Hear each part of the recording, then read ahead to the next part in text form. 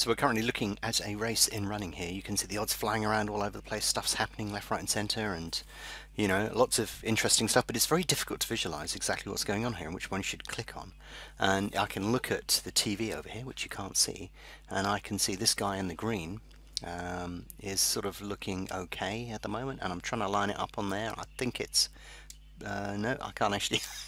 There's a lot going on, and as a consequence, if you're going to do something in play, maybe you don't want to use the one-click screen, or perhaps the ladder, because if you're using the ladder, then odds are flying around all over the place very, very quickly.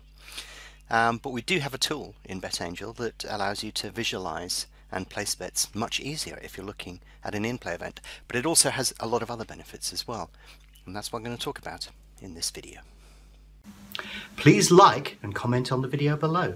That will allow me to produce better quality videos and more of them in the future. So yeah, we're looking at a race here, looking at the one-click screen. We can look at it on the ladder as well. But there is another way that you can view a market. If we look, for example, on the ladder here, can you see that Auspician is down at the bottom end of its trading range? And you can see that it traded at a high of about 7.8. Well, if we go up to the tools on the central bar here and click on this little winning post icon, this reveals something that should interest you, because this is basically bringing up the Inplay trader screen, but it also contains information about the market. And only after we created it did I start using it to have a quick glance at what was going on within the market. But can you see here, XL again, bottom end of trading range. What you're looking at here is the current back and lay prices and so on and so forth, and the bar is the traded range. So you can see here Auspician, bottom end of its traded range.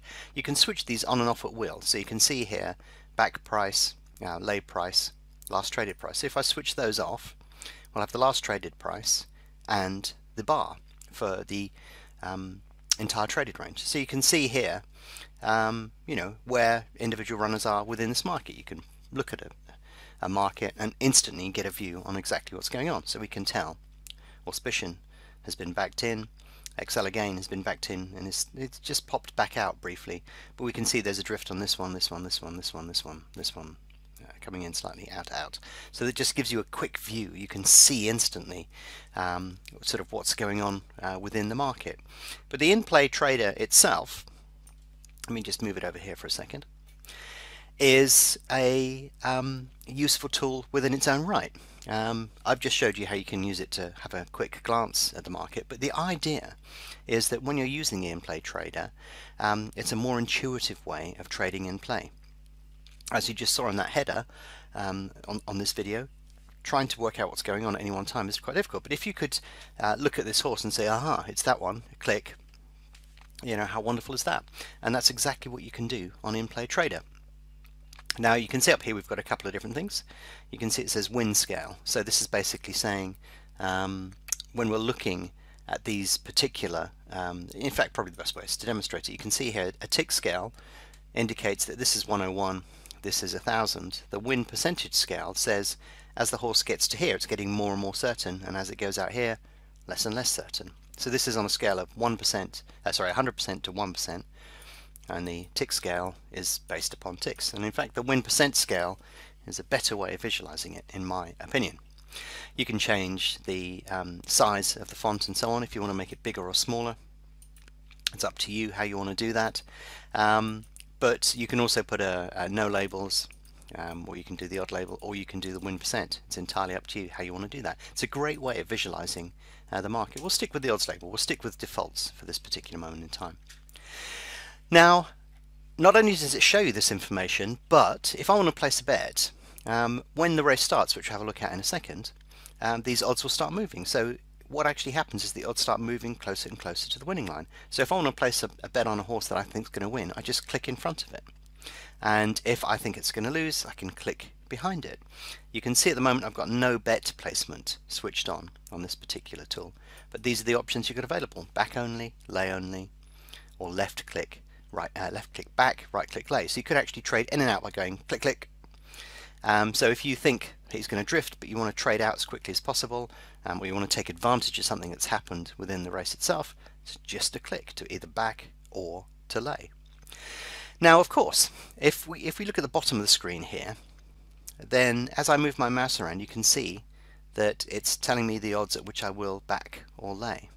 So you do have options available within the tool to decide how you're actually going to place that bet. So at the moment we've got it listed as price based on mouse position, but you can do best market price, second best, custom ticks inside or outside.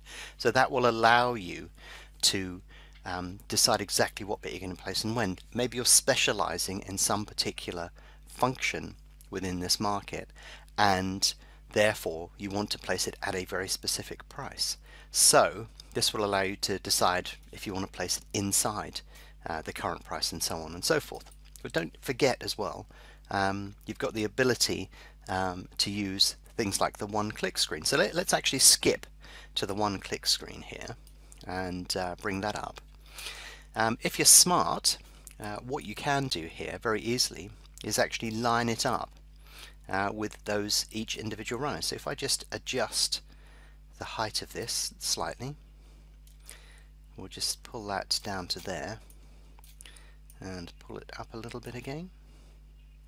Then what we've actually done here is we've aligned each one of these runners to their position on the one-click screen. So you can use this as a visualization aid and then actually place the bet on the one-click screen, or you can use the global settings, or you can use the custom columns. If you haven't seen the custom column video, go back and watch it and you'll see how to set up a custom column. So you can actually say to it, when I click this column, I want you to back at this price with these characteristics with this amount of money. So you can watch what's going on over here. You could click back and lay using the Inplay Trader, or you click on your custom column or one of these columns within the one-click screen.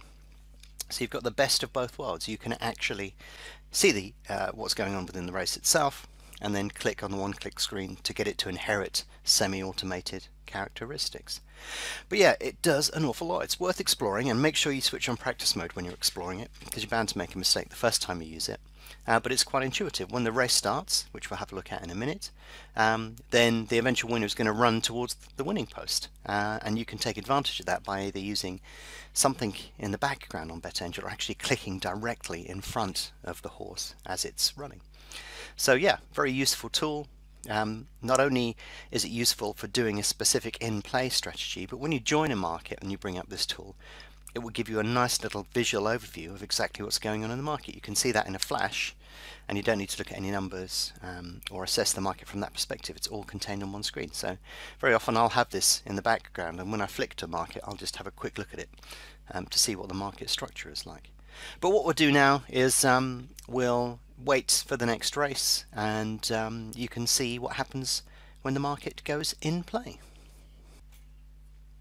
So let's have a look at this race that's coming up.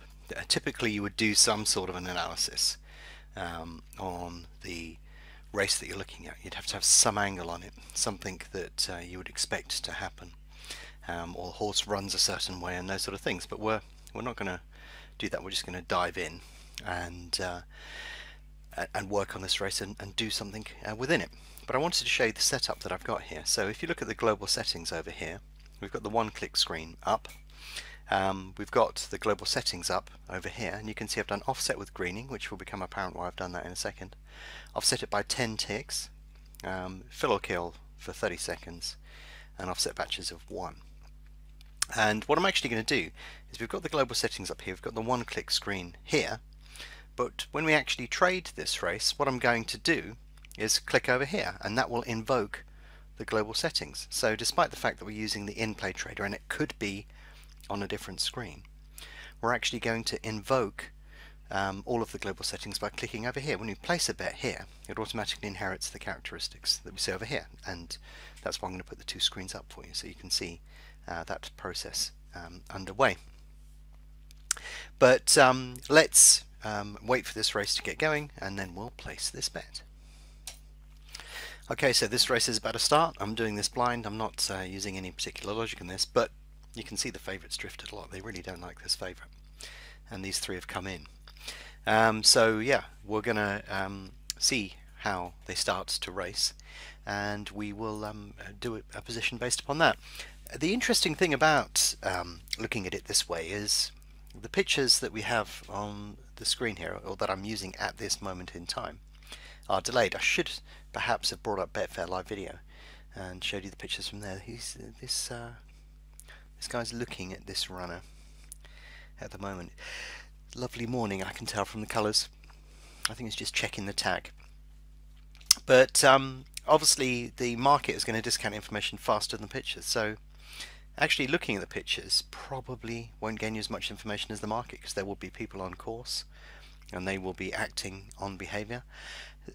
So they will spot stuff long before anything you see on the screen, even on live video. So if you watch the odds, this will give you a view on how people think things are going. So immediately they look like they like Ranyama. Ranyama must have got off to a good start, and these two have drifted a little bit from there.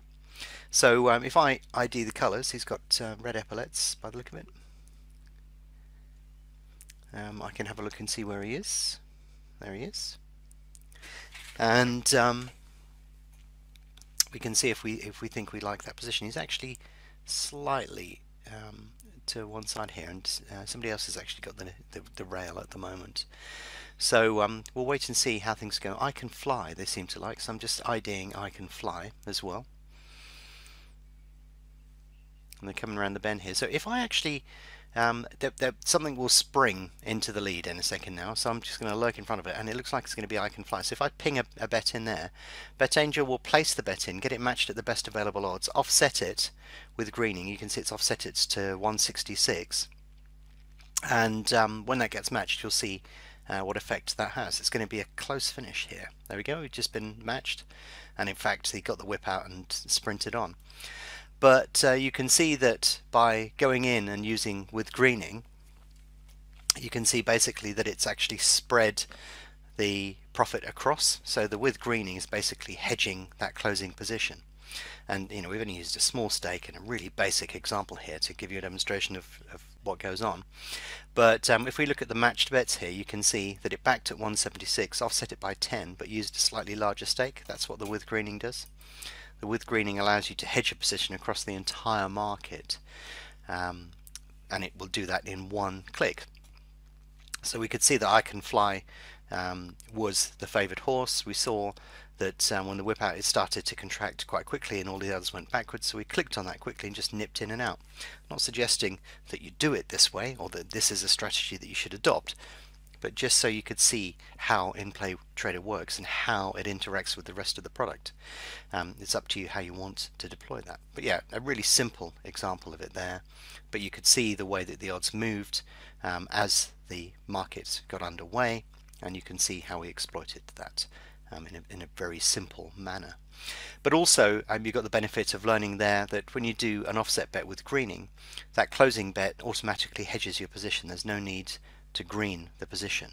You basically, with one click over here, places the back bet, BetAngel offsets it and puts the hedge position in the market simultaneously, so you don't need to worry about attempting to hedge a position in play, which is always going to be a nightmare because there's an in-play delay and the odds are going to shift around all over the place while that in-play delay is going. So that's why I recommend you use with greening. Anyhow, I hope that video and demonstration of Inplay Trader and how it interacts with the rest of the software was useful for you.